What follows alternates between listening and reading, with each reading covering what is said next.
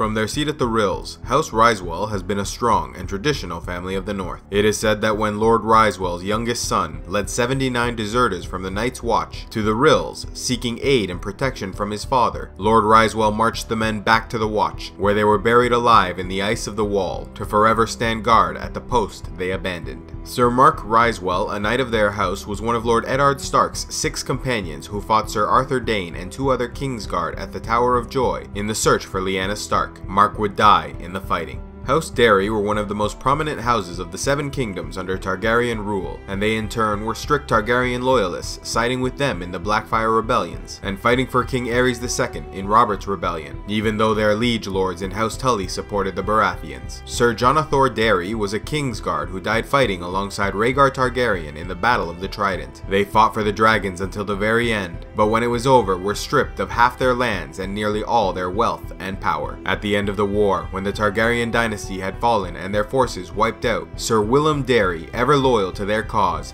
helped smuggle Daenerys and Viserys Targaryen from Dragonstone to Essos, saving their lives from the Baratheon forces, and then raising the children until his death.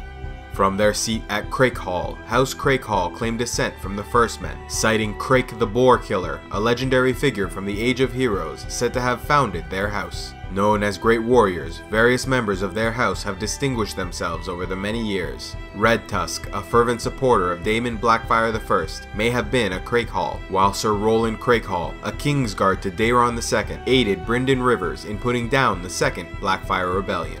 From their seat at Lonely Light, the furthest western territory in the known world, House Farwynd rules as bannermen to House Greyjoy, but in truth are largely ignored and dismissed by the other Ironborn houses. Branching off from the Farwynds of Sealskin Point, they are considered an odd people. Many believe they are skin changers who take the form of sea animals like whales and walruses. House Farwynd believes there are lands beyond the Sunset Sea, lands of great riches where everyone can be a king or queen. Yet these beliefs are often deemed mad, and none support their desire to sail west. From their seat in the town of Sisterton, House Sunderland rules the islands named the Three Sisters from the northernmost territories of the Vale. During the Dance of the Dragon Civil War, Prince Jacaerys Velaryon convinced the Sunderlands to side with the Blacks and Queen Rhaenyra. The Sunderlands also fought for Daemon Blackfyre in the First Blackfyre Rebellion. In the Crown Lands, House Crabb resides in the lands of Crackclaw Point. Their original seat was in the Whispers, though the castle fell to ruin many years ago. It was said to have gotten its name from the legendary hero Sir Clarence Crabb, who collected severed heads and brought them back to his sorceress wife, who raised them from the dead, to act as counselors and advisors to House Crabb. To communicate, it is said the reanimated spirits whispered to each other in the castle's great halls. House Crabb declared for the Blacks and Queen Rhaenyra in the Dance of the Dragons, and several members of House Crabb fought for Rhaegar and the Targaryens against House Baratheon in Robert's Rebellion.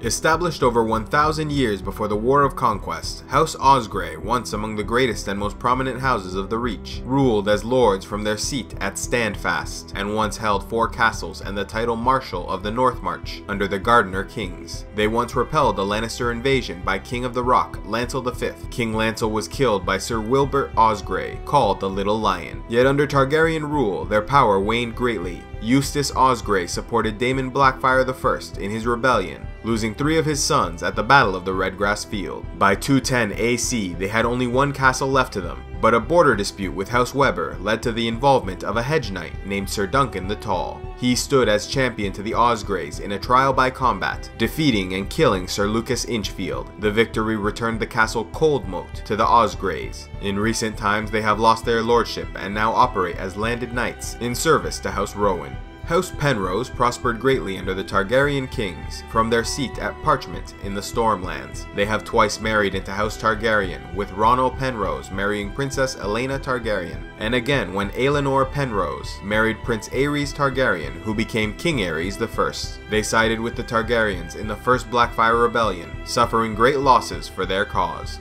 Found in the middle of the Dornish desert, House Uller of Hellholt are said to be impulsive and unpredictable people. A common saying in Dorne is that half the Ullers are half mad and the other half are worse. Descended from Andal adventurers, their famous castle gets its name from a conflict over a rival house. The Ullers invited their rivals into their home, then locking them within and burning them alive. The Ullers supported House Martell and the Rhoynar during Nymeria's war, and a Lord of Uller married Nymeria after her Martell husband died. During the First Dornish War, war, the Ullers abandoned Hellholt, allowing Lord Harlan Tyrell to take the castle. Yet later that year, when Lord Harlan led his forces out of the fortress to put down rebellions in Sunspear and Vaith, the Tyrell forces disappeared in the Dornish desert, never to be heard from again. The Ullers, however, returned to Hellholt. Queen Rhaenys Targaryen, wife of Aegon I, rode her dragon Meraxes against the Dornish, but both died at Hellholt, and some say she was kept alive for a time, tortured until a letter was sent to Aegon I, demanding an end to their invasion of Dorne, by informing him of her survival and suffering, claiming they would end her pain if he capitulated. After receiving the letter, Aegon I immediately withdrew his forces. With the aid of House Uller, the Dornish had defeated the dragons.